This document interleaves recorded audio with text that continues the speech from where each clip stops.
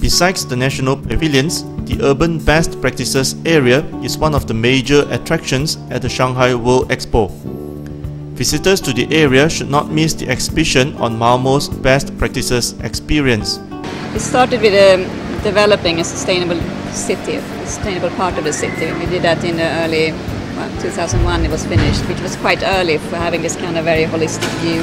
So it's got a lot of international attention, and it's a very successful project in Malmo, of course, but also actually in Europe and in the world. Located in Malmo, south of Sweden, the Western Harbour has been a pride of the country for its chic and sustainable living environment. Here is where residents and companies live side by side, and cycling and walking are the preferred modes of transport. It's a mixture. It's a residential area where people live. We have different kind of buildings. There are apartments and small houses mixed. There are small companies coming in. It's getting very popular among enterprises to move to this area because it's been so attractive lately. What's very special about it is that it's a sustainability approach, which is a very holistic approach that we really develop the whole area in all kinds of different sectors, for transportation, for green areas in the Western Harbour. For energy, it's 100% locally produced renewable energy in the whole area, which means it's very climate smart. We did it for how you do with the waste, the eco-cycle, for the contaminated earth and so on. So we took the whole approach to try to create a completely sustainable part of the city.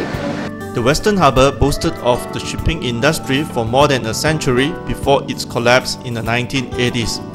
City leaders then lured in car makers Saab and eventually General Motors to maintain the district as an industrial site, but none of them stayed for long. With the industries closing down, Malmo went into crisis. Political leadership decided we're at the bottom of the barrel, as we would say. We have to be visionary, we have to think in new ways about how we're going to define our city.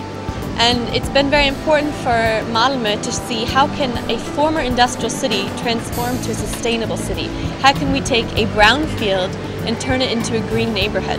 We didn't just focus on the buildings, we didn't just focus on the greenery, we didn't just focus on the energy.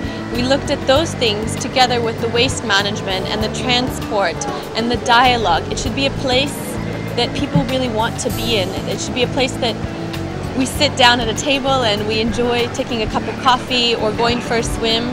And it should be a place to work with new types of strategies that once you try them out are really not that difficult, but they have to be tried somewhere. It's also very attractive. A lot of diversity in building styles, a lot of architects were involved in the neighborhood.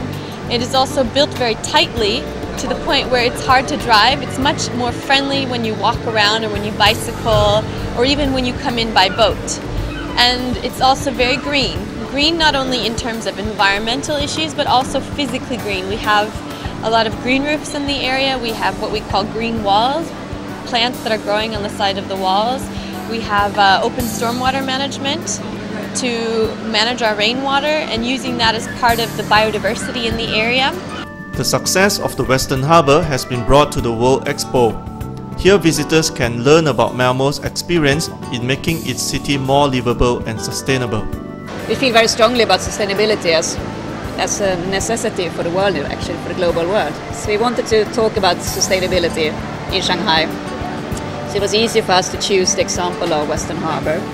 So we tried to reenact parts of the Western Harbour, what we've done in the area. We have a big city model where we explain a lot about the sustainability measurements we've done. We have the place where we're sitting now, which is sort of a nice, relaxing place, just like the Western Harbour is actually. It's a place where you can just hang around and sit down for a while. So for our way, one vision was to build a different kind of city, to actually place much more focus on knowledge-based companies, smaller companies, a lot in the computer, new media, education, learning. We have a new university based in our town as well, which is really important if we talk about changing the town. We also talk a bit about the future here, what we want to do next, so what are our next objects and so on.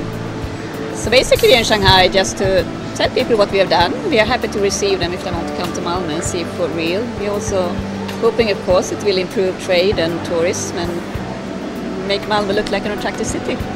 Malmo is one of the selected few cities around the world that showcase their best urban planning and developments at the Expo. We will bring you more sustainable practices from other cities in the next